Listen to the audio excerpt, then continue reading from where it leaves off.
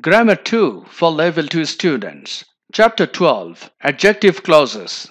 Using who, which, whom in adjective clauses.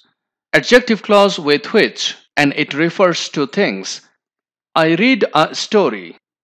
In this sentence, I is the subject, this is the verb, and a story is the noun. Another sentence, it is very funny. In this sentence, it is the subject, is the verb, very funny is the adjective. It refers to a story. To make an adjective clause from these two sentences, see how we join. It is a subject pronoun and it refers to a story. To make an adjective clause, change it to which, and which is a subject pronoun, it refers to a story. The answer for this, write the first sentence full. I read a story, which is very funny. The adjective clause begins with who, whom, or which.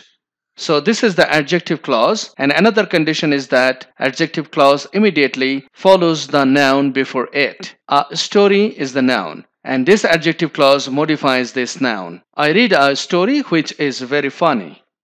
Another example, we saw a baby. We is the subject, saw is the verb, a baby is the noun. It was very sick.